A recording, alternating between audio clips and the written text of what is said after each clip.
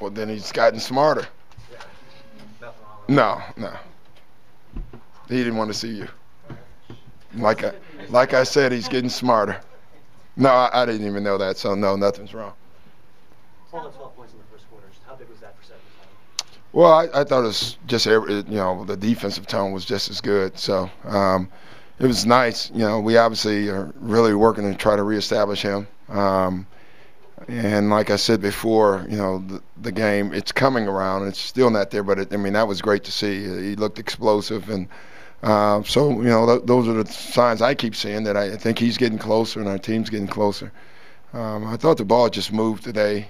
One turnover at halftime, which was great. I thought we got a little sloppy in the third. That's almost expected with a lead like that. So, but overall, I just thought our energy was good, was sustained for most of the game, and that's a good sign.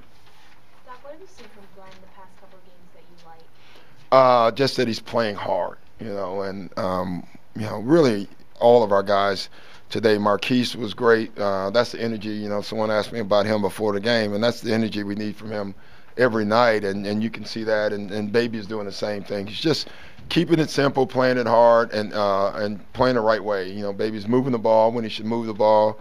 He's shooting the ball when he should shoot the ball.